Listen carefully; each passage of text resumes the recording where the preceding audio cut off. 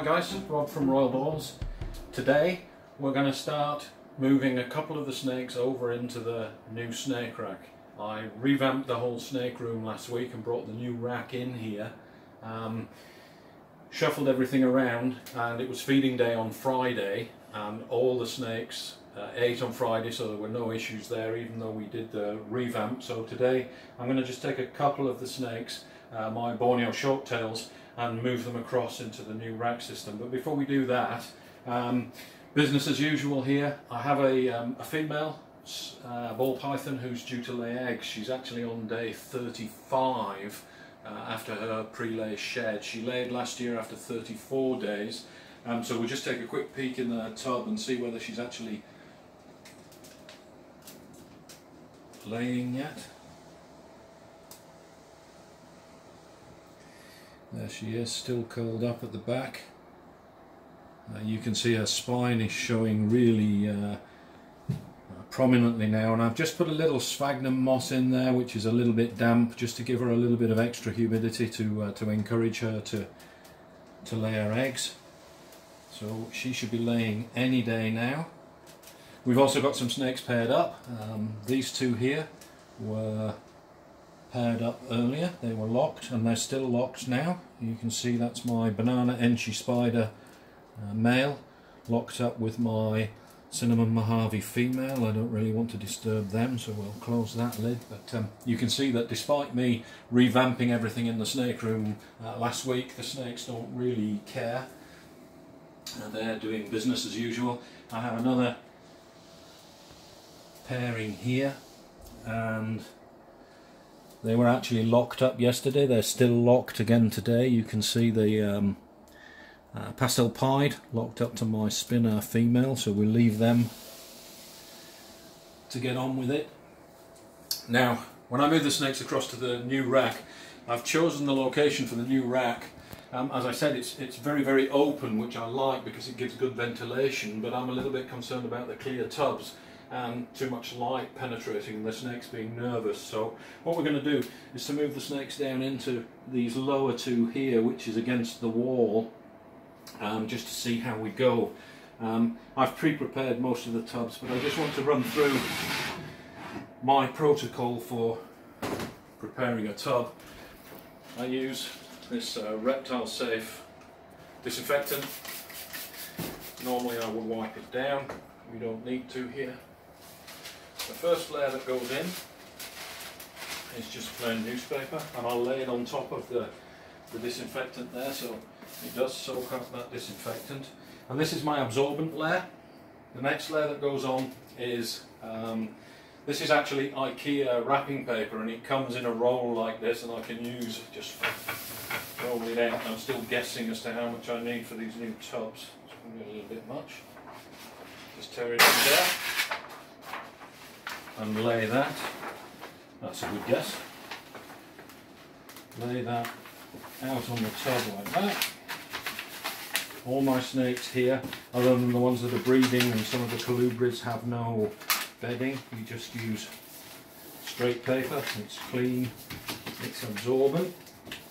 So that's it, simple as that. The tub is already prepared and we can stick it back in. If I get the right end, that's the window end, so that's the front. So that just slides in there. And I did buy some larger bowls for these new tubs. Again, these are ceramic bowls. They stay slightly cooler than ambient, especially when you see the tubs are ventilated at the front. So it's the front half that's ventilated. So I'm going to put the water bowl at the front of the tub, directly underneath the ventilation, so that evaporation can actually help to cool the tub, the water bowl. So the snakes can actually wrap their water bowl if they need to, and the far end of the tub there is more secure. And this will be, let's just pull that out so that we can actually compare the size of the tub that they're in now and the size of the tub that they're going into. Let me just use some hand sanitizer before we handle the snakes. So I've got a couple of Borneo shorttails, which are about 18 months, 2 years old, and they are outgrowing their tubs. So let's put some water into the water bowl.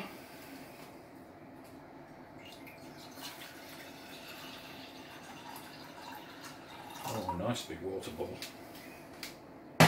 Borneo shorttails, or blood pythons, do have a reputation for being a little bit temperamental. I have two. They're in the bottom two racks here, one of which is more difficult to handle than the other. They were fed on Friday, so they're not hungry. But let me just show you, they do have quite an aggressive feed response. So when we go in to open the tub, we always come from underneath with my hand here, so that when I open the tub, the snake can't actually see my hand, because sometimes they'll be right here, especially if they think they're being fed, and if they see a heat signature from your hand as you crack open the tub, they will bite you. If you're not sure, you can also use a snake hook just to pull open the tub if you're a little bit worried. And there she is. These are both females, so as I said, she has been fed. And you can see she's quite a tight fit there in the tub, so this is going to be a nice upgrade. Now, these snakes are tropical snakes, obviously. They're from Southeast Asia. Very thick-bodied snake, very powerful snake.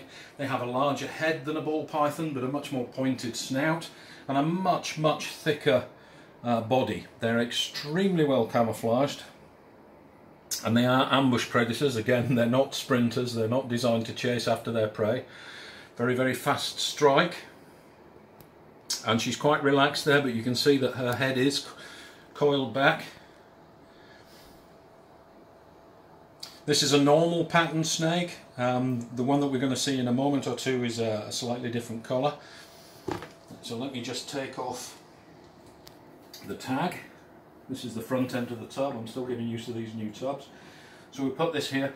This is going to be a nice little upgrade for her, and you can see she's nervous, she's tense.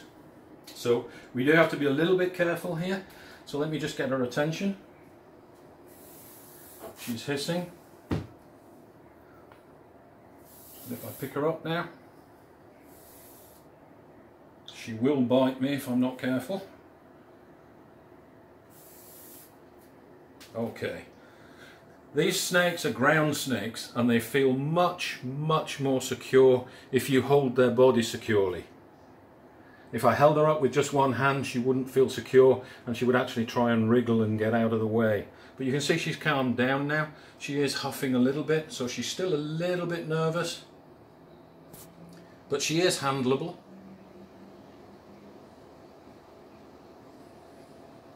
And you see what a beautiful, beautiful snake she is. Very thick, powerful body. They will take down quite large prey. And if you look at the scaling pattern here, their skin is a little bit different to ball pythons. They have a finer scales, and when they shed, their skin is much, much thinner, much more translucent. And these are swamp dwelling snakes. They do like to live in very humid environments. They're not designed to go down into rodent burrows or anything. They would find a game trail and curl up next to a game trail, and they would ambush prey, and they'd actually use their size, their bulk, to anchor them in position while they wrestle their prey. So a guy like this is already taking quite big rats.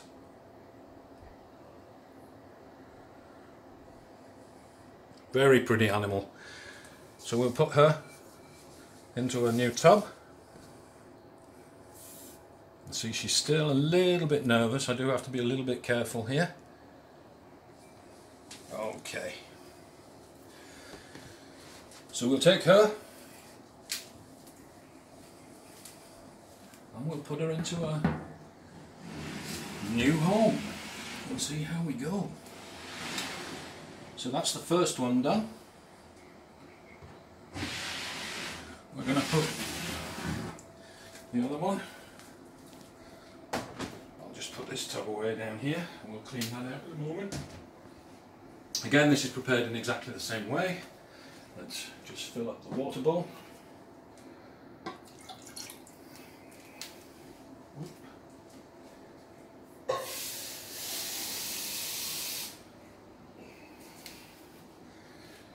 Sorry, I just had to fill the jug. So we'll put some more water in there. Nice. And this second snake is a much lighter colour, about the same age, and again, very carefully putting my hand underneath so that she doesn't get a heat signature. We'll just check where she is. She's there.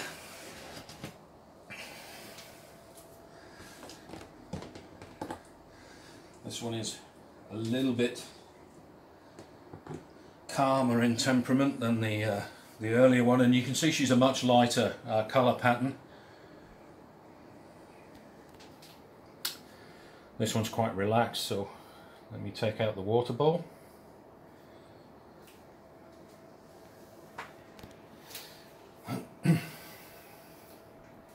Beautiful, beautiful colour pattern. Let me just let her know that I'm here. And this one is a lot more relaxed than the other one. There she is. Darker head, but a lighter coloured body.